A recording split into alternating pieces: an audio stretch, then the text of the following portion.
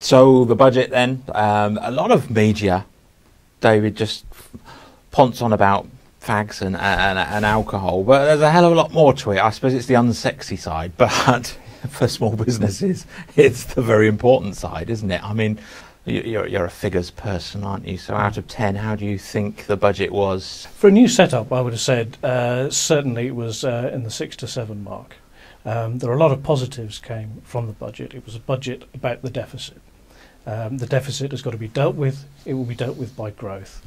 And there were a number of measures in the budget, which were also trailed last December, which are going to encourage investment in businesses in Buckinghamshire as well as everywhere else. If I can just give you a couple of examples, there has been an extension to the relief for people who invest in the Enterprise Investment Scheme. This is a scheme that allows individuals to invest in new start-up companies, which tend by their nature to be more risky. But in return for that risk, there are tax reliefs available to the investor.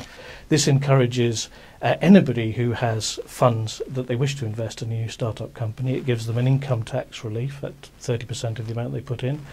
If there's any gain on the shares they invest in, there's no capital gains tax when they sell them after 3 years. And they can defer capital gains they made earlier, and provided those gains are reinvested in a startup company. Or an EIS company, should I say. So if that's for new setups, what if you've set up in the last 4 years or a couple of years? Well, there is also something new called the Seed EIS investment scheme, which is for brand new startups. So that's companies that have been trading for 2 years or less.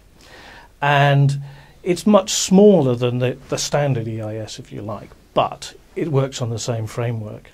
But the tax reliefs are much more generous because the risks are much higher for the investor. So in fact, you can get 78% tax relief if you invest in a seed EIS company. So I can imagine that's going to be very attractive for many people.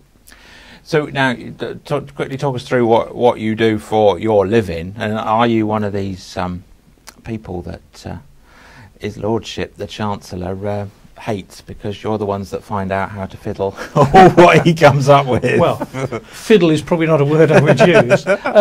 Yeah, I'm director of the private client services department at Harwood Hutton, and we advise our clients on tax efficiency, how to make their affairs as tax efficient as possible. I do take slight issue with the Chancellor when he calls using the law to your advantage to minimise your tax payment as morally repugnant.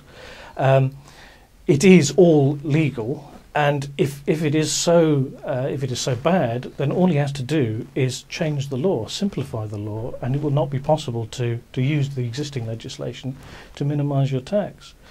But I would venture to suggest that taking 52% off a hard-working person, and then a lot of it being wasted on, for instance, a failed MOD procurement scheme or a failed NHS computerisation scheme, is also questionable.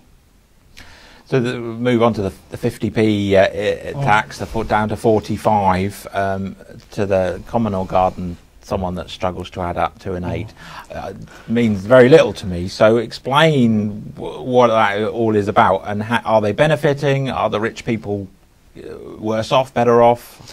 Well, seems to be the one that's highlighted in all the press. That it is bound to be the one that's highlighted in all the press because it was a political move. I don't think when it was introduced by Alistair Darling it was ever going to be designed to bring in a great deal more revenue for the Exchequer, and in fact this has proved to be the case. It has not brought in as much as they thought it was going to.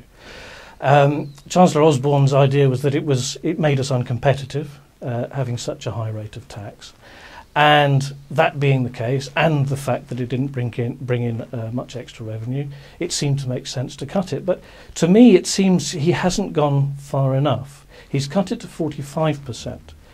That still seems to me an uncompetitive rate of tax. It's still not going to bring in much more revenue, and he's still got the political flack to deal with. perhaps it might have been far better to take it back down to 40% where it used to be, make it a more competitive rate, and he would still have had the same amount of political flack anyway. So what other highlights of that? You sat there like the rest of us watching it and going through, what moments where you were rubbing your hands with glee thinking, brilliant? I don't think anybody was rubbing their hands with glee, really. No, I think we are very positive about the budget, and particularly those measures I mentioned that encourage inward investment into the UK for new businesses, because I think that is where the growth is going to be. That's where the employment is going to come from. I don't see that, as you say, the minutiae of the budget, the fags and the alcohol, makes a great deal of difference. But I think it was in all a good budget for new business. I suppose going back to the fags and alcohol with petrol, isn't it? I suppose that's the only thing that perhaps could have been a bit nicer for the small businesses or all businesses. All businesses, really. Yeah. Yes, and it was a shame that there was no real move on fuel prices, because, of course, that is driving up costs for hauliers and all businesses. Because what is it, 60%, is it? It's about that, I think, yes. So, we moan at the oil barons and the companies for putting the prices up, but it's 60% of that. Yes. Of that £1.40, which it practically is now, absolutely, is straight to the coffers of the Chancellor. It is indeed. Yes. Putting the budget slightly to one side, I mean, how do you think we're going to fare getting out of this doom and gloom?